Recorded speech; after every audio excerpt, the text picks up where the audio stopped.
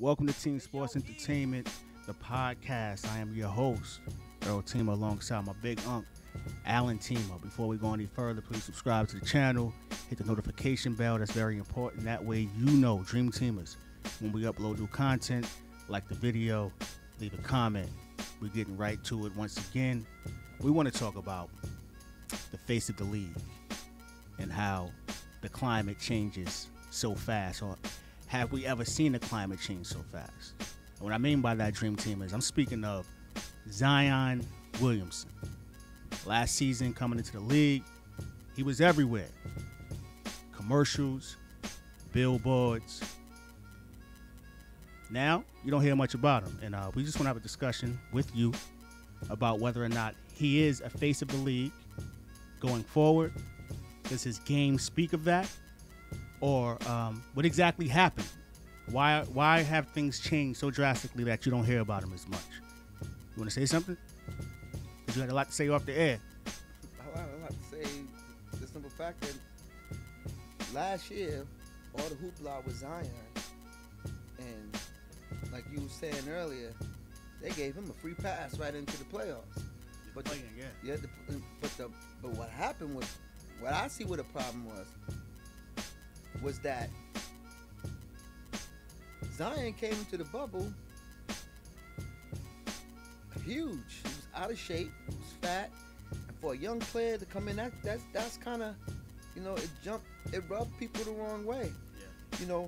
And I believe that's the big reason why the coach got fired.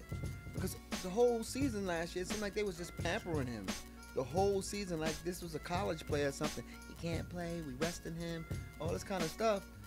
And to me, it set a bad tone. And then what happened is during all the off time, when he should have been working, right before we went back into the bubble, he wasn't working. And then they tried to cover that up. Because he had left momentarily, right, and came back. No, he never came back. He had never came back because reports were saying that he was in such great shape. Mm-hmm. And then when he did. He never even came to the bubble in the beginning because he was so out of shape. They was using that time to keep him out, trying to get him into some kind of playing shape. And when he actually reached the bubble, I was like, whoever made that report that he was looking great and in great shape, they just plain out lied or just went by what somebody told him, because by the time he made it to the bubble, he couldn't even move, man. And that's, you never saw Zion, and that's the reason why the Pelicans that was playing before the pandemic, they was dangerous. He was in shape. They was dangerous, but with him not in shape, going into they never reached nowhere near the momentum that they had going on early in the season. And I think that's what scared a lot of people away. I think that scared a lot of marketing, and people remember that, and they're not talking about it as much because they're giving it time. But that was a huge drop off though, because at the end of the day, he's still box office, right? Of course. Based on his talents and jumping out the gym. So that's still there, right? You see some highlights from this season where he's still doing the things that he's great at. But the question is whether or not going forward, do you see him being a face of the league? Does his game lend to that idea? It's to the point of like this. How I see it is Zion has a lot of work to do. And the reason why you can't say no or yes, he's the face, he could be the face of the league, is because it's all about his work ethic and what is he going to develop to his game.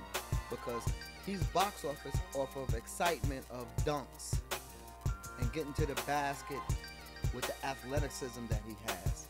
He has no go-to shot, go-to move. Everything is off of athleticism, and at his weight and size is something that you've never seen before. But how sustainable is that at that weight with all that athleticism and jumping and injuries and things like that? So I don't know how long his career gonna be. That's my problem. Everything is about his jumping ability. That's what makes him so unique. The size and how he jumps, how high he jumps. he doesn't get you on the block with a basic old school post up move. It's all off his speed. But he should be able to do that at that size, right? Not necessarily, because he's really not that. He's wide, but he's not tall. They got him listed at what, 6'6"? No, about 6'7". Okay, 6'7". Power forward center. That's what he's playing.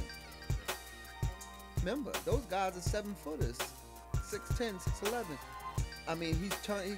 A lot of times you see him when he's down there. He throw up a shot, but he jumps so quick off the ground, and he's back up there to either dunk it back in, tap it in, get the rebound, and explode back up. That's athleticism. And the grind of an NBA season, how long can that last for him to be the NBA, the face of the league of the NBA? I don't know. So this is another two-part question to it, because we build on that. You say that it's based on his athleticism, right? Yeah. And his box office, power jams, dunks, whatever you want to call it. Just the excitement. Is it just the fact that he came in out of shape in the bubble that kind of killed his momentum, or did the rise of Ja Morant kind of hinder that as well? Because they came in the same draft class. They were even trying to give Zion the rookie of the year at one point. Yeah. After Ja Morant put in crazy work all season.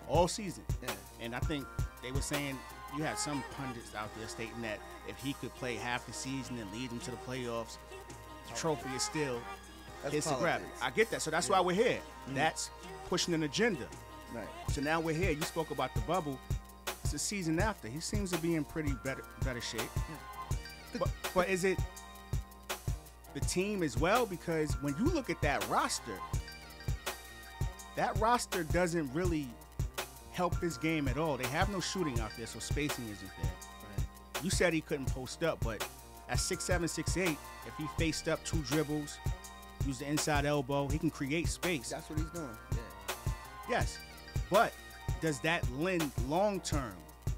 That's my point. Yeah. Is that sustainable to be the face of the league? The face of the league is not somebody that has 1 or 2 good seasons or 5 years. I mean, you got the face of the league. It takes, you got to put some time in. No doubt. Oh, before you go any further, let me state Dream Teamers out there. We're not saying he ever was the face of the league, and we never jumped on that bandwagon. But we're just talking about how things have changed in less than a year. You know what I mean? Like, it was at one point he was everywhere. Yeah, they were pushing. He was everywhere. Right. Even televised games, like I said before, billboards, highlight reels. Yeah. It's rare that you see any of that now. Is it because of his game? Is it because of what you stated, people lost confidence and they're waiting to see? Or is it simply because he just isn't that guy? It's not that he's not that guy, but they're doing not actually now what they should have been doing all along. Waiting and seeing, giving him time. He came into as a rookie automatically before he even played the game. He's going to be the next LeBron James. He's going to be all this, and he had never even played a game before. And the thing about it is, his game is a different way that it affects the game. He affects the game like a junkyard dog. Mm-hmm. He does all the dirty work of rebounding, offensive rebounds, back in, tap ins, dunks, and all that. But to me, and in your comments, you can prove me, explain to me, I don't see how he affects the game as a number 1 option, because actually he's not the number 1 option. To me, he's not even the best player on his team.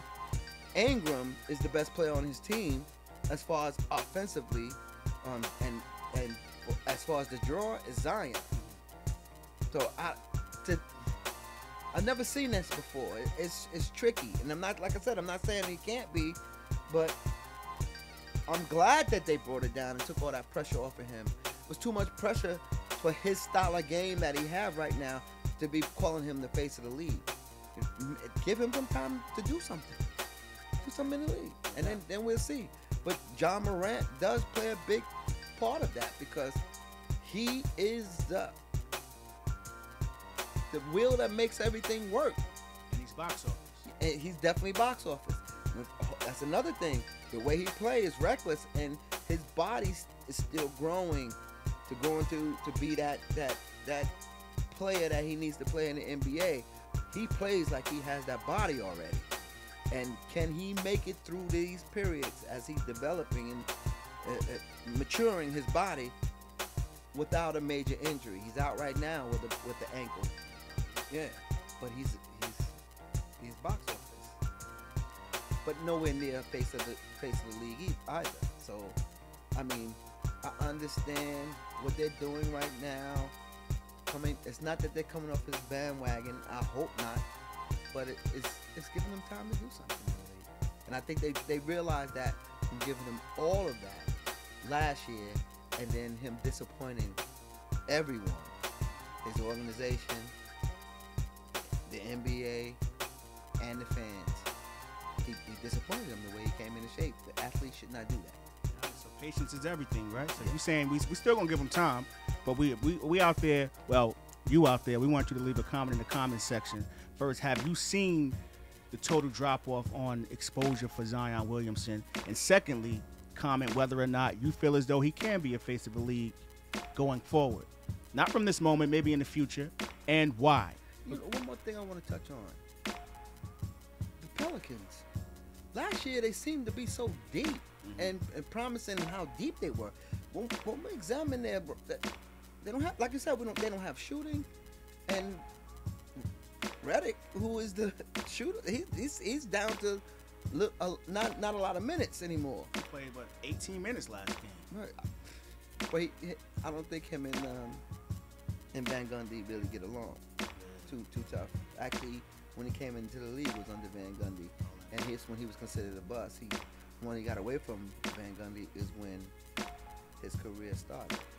So we'll see how that goes. And so that's another thing. Got to remember the way Zion plays. He needs the right pieces around him, and if you get some shooters around what he does, and they have no shooting.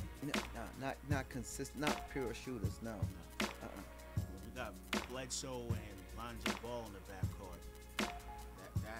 That's lack of spacing. Yeah. So we shall see, man. That's the question there, though. We're not discouraging or even saying that the kid isn't a star. He's a star, for sure.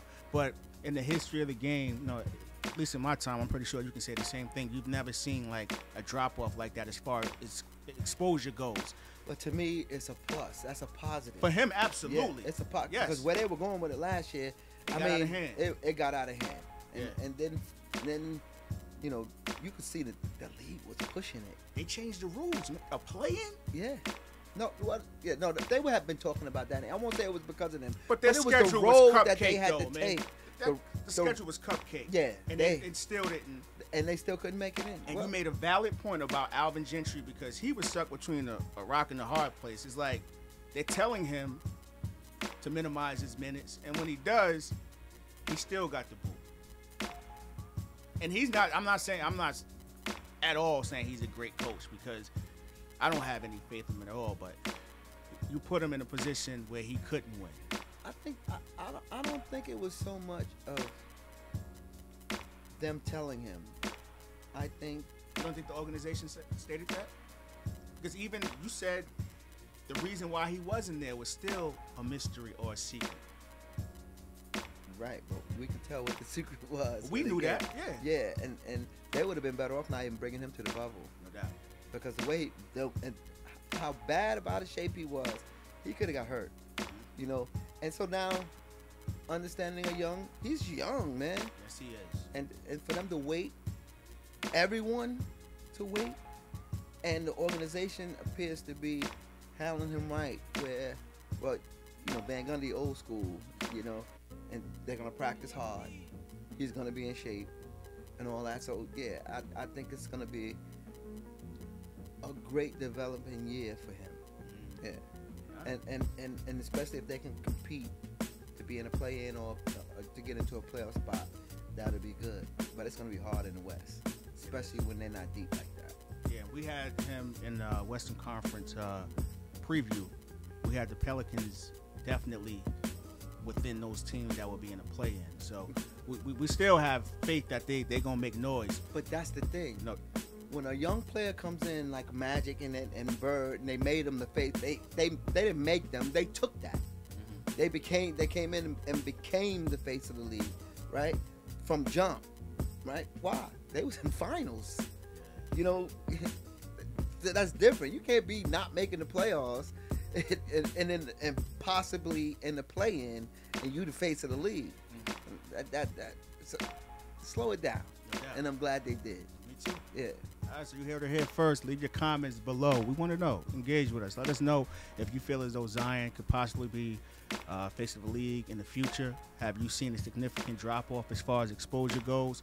And also, let us know what you think about the Pelicans roster. You got something else you want to say? Yeah, I just want the drop-off.